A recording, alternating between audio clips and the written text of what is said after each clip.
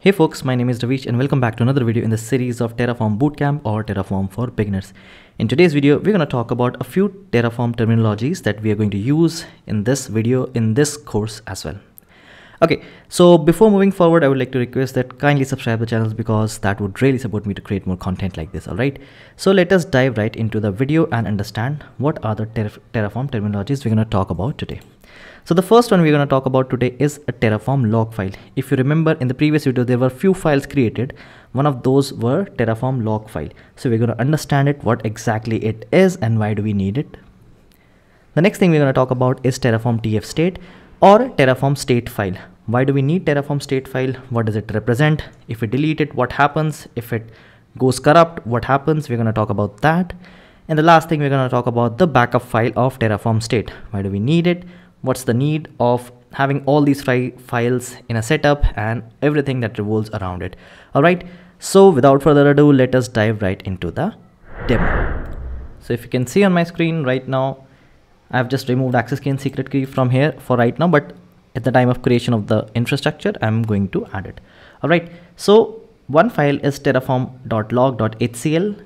Second is terraform.tfstate, and the third one is terraform.tfstate.backup. We're going to talk about that. All right, first of all, I would like to show you the content. So this is how it looks like in a state file. The content of a backup file must look something like this. And then we have our log.hcl. So the content will look something like this. So this file is maintained automatically by Terraform init. Manual edit may be lost in future updates. Okay, so these are the three files. So let us understand why does all these files appear in front of you and why do we need them. Okay, so we're going to understand what is Terraform log file. But before understanding it, I would like to show you a scenario. Consider a situation in which there is an infrastructure has to be created on AWS. All right, it could be an S3 bucket, it could be an EC2 instance, or it could be any database. All right, so these three are different entities in itself. Now there are multiple people inside a team. Consider them as developer 1, developer 2, and developer 3, and so on and so forth, developer n. Okay, all of them are trying to create infrastructure on any public cloud or anywhere. But sometimes what happens, these folks are using same code base, and if this person will be having some different requirement and this person will be having some different requirement and this person will be having different requirement, this might clash, and because of this clash they can destroy the infrastructure and create the infrastructure in a way that might not be needed. To make it easier to understand, I will quote another scenario. Consider a situation in which there are two DevOps engineers in your team, D1 and D2. Okay, now these folks are running a pipeline, and this is the same pipeline that these folks are running. Now this pipeline includes a lot of steps, but out of those steps there would be a step which will create the infrastructure and deploy something. Okay, but let's say the DevOps 1 is not exactly in 100% contact with DevOps 2. The DevOps 2 will trigger the same pipeline.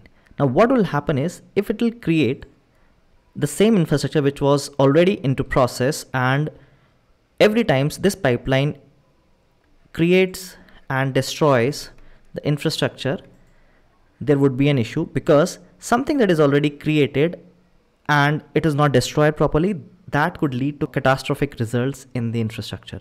So because of that, we have a concept of, let me scroll this, of a log file. Now this log file will help you. How? I'll explain. So in order to understand this, the terminology, it means that a Terraform log file is a file that helps to prevent multiple users or processes from simultaneously making changes to the same infrastructure. Now remember about the problem which I just told above. When Terraform is run, it creates a state file that tracks the current state of the infrastructure it manages. If multiple users or processes attempt to modify the infrastructure at the same time, it can cause conflicts and lead to unexpected behavior, and that can go catastrophic. The lock file is used to prevent this by locking the state file during updates, preventing any other user or process then from modifying the infrastructure at the same time. This ensures that only one user or process can make changes to the infrastructure at any given time, preventing conflicts and ensuring that changes are applied in a controlled and a predictable manner.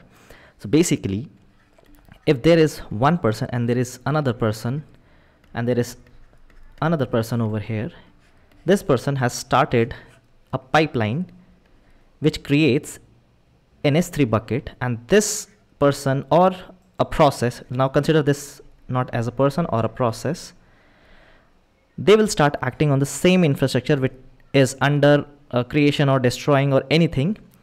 This log file, what it will do is it will cut down, I'll use this, it will cut down these ties or keep them in wait in order to make any changes to the existing stuff or something that is under creation. And that's why you need a log file. Now this log file won't let anything happen to the current infrastructure, and nothing will happen to the infrastructure unless this P1 or process 1 or person 1 or process 1 let go of this infrastructure, and then only process 2 or person 2 or process 3 or person 3 can take care of this infrastructure after that. And that does not happen in parallel, that happens one by one. So again, I would like to repeat, this log file is used to prevent this by locking the state file during updates, preventing any other user or process from modifying the infrastructure at the same time. So this infra won't be modified by two people at the same time, and that's the function of a log file. So I hope you have understood it. If you do not have understood, feel free to comment below. Now let's take the other topic, which is Terraform state file. Now let us understand the second part. If you want, you can watch this video in 1.5x, no problem. So we're going to talk about TF state file. Okay, now consider this diagram. You have, this is your local, you have .tf files over here which you will use to create infrastructure. At some point of time you will do Terraform plan, right? And once you do it, there would be a state file that gets created. Once that state file gets created, it contains some information in that, and then it's going to create the infrastructure on any public cloud. We are using AWS over here. Okay, now this state file will have the information of everything that is getting created on the AWS. So in order to understand this, is basically Terraform state file is a file used by Terraform to store the current state of the infrastructure it manages. This file is automatically generated by Terraform when it runs, and it used to keep track of the resources that Terraform is managing. So basically, if you have created 10 S3 buckets or 10 EC2 instances or any databases for that matter, all of this information goes over here, and it's sort of a metadata. So the terraform.tf state file is typically stored in a version control system or a cloud storage service so that it can be easily shared and accessed by a member of a team. Now, it's a very bad practice to keep the state file in local. Right now what we are doing is we are keeping it in local, and that's a bad practice. But right now, just for learning purpose, I'm showing you this. This should be kept somewhere in any sort of SCM, so that if tomorrow it gets deleted from your system, there would be an issue with the team, because you won't be able to get it back. Okay, so the Terraform, you have to store it over somewhere.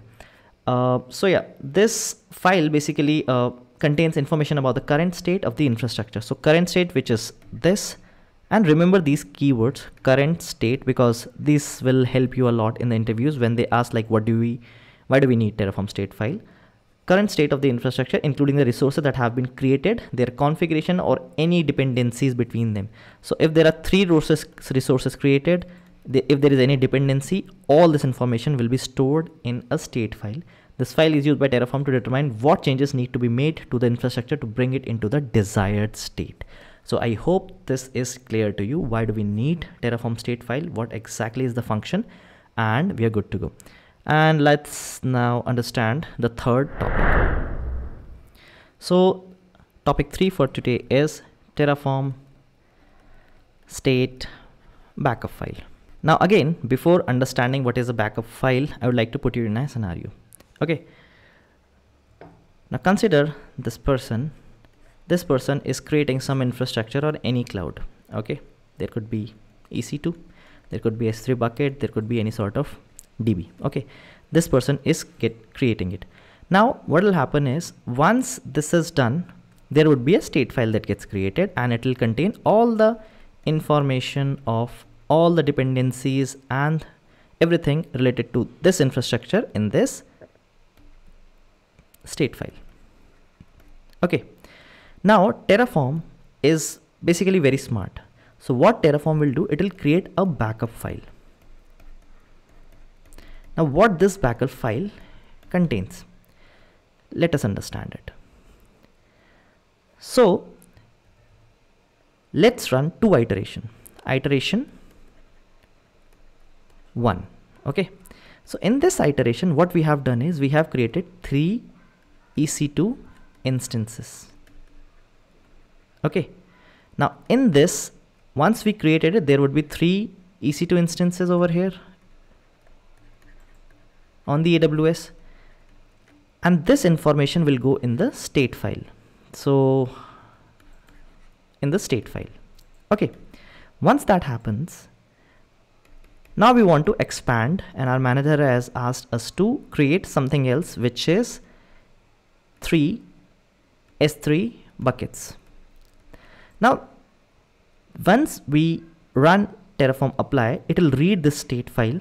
In this state file, it will already read that there are around 3 EC2 instances already there, and we are going to create 3 S3 buckets. Okay, so once this is done, in the second iteration, what will happen? 3 EC2 instances are already there, and now 3 buckets are already there.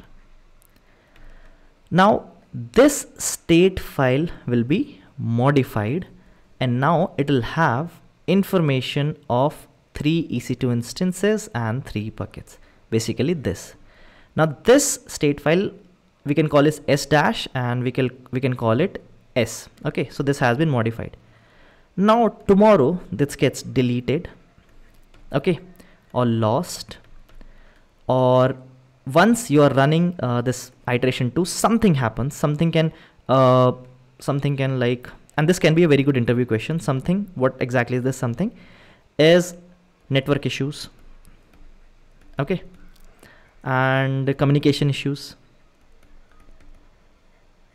or the area goes down, the availability zone goes down, that can happen, or any unplanned activity that happens. So what will happen, this will be stopped, this whole thing will be stopped, and once it's stopped, it will go into a lock mode, or sometime what can happen, it will destroy something. So at this moment, every time you do an iteration, there would be a backup file that's get created. So if this is iteration 1, this is iteration 2, and iteration 3, what will happen is, every time a new state file gets created or updated, but in a Terraform state file backup, what will happen? Let me create it again. So this is your iteration 1, this is your iteration 2, and this is your iteration 3. This is Terraform state file, and this is Terraform backup file. Okay, if this is kind of slow for you, you can run it in 1.5x. With every iteration, something new will happen, and it gets created, so on and so forth. But in order to mitigate the risk, what will happen is, this backup file will have the previous version. So this will be there as a backup file, and this will be there as a backup file. So for the previous state is why we need a Terraform backup file. So now if I have to define it, terraform.tfstate.backup is a backup created by Terraform that contains a copy of the previous state of the infrastructure, and that is the answer to the question, previous state. So previous state When Terraform makes changes to the infrastructure, it updates the terraform.tfstate file to reflect the new state of the infrastructure. However, sometimes unexpected issues can arise during this process, which I was talking about, such as a failure in the communication or infrastructure provider, which can result in corruption or loss of the Terraform state file. To prevent this data loss, Terraform creates a backup file called terraform.tfstate.backup, which contains a copy of the previous state of the infrastructure. If the main terraform.tfstate file becomes corrupted or lost, this backup file can be used to restore the previous state of the infrastructure and prevent any unexpected behavior. It's important to note that the Terraform state backup file should not be used as a substitute.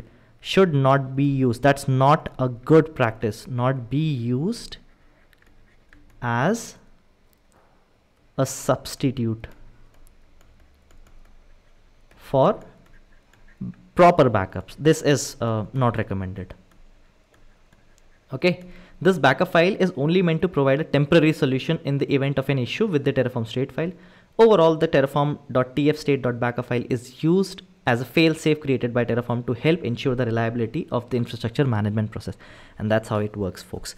So I hope you have understood the importance of these three files and why do we need them, why do they appear in the code when we create any infrastructure.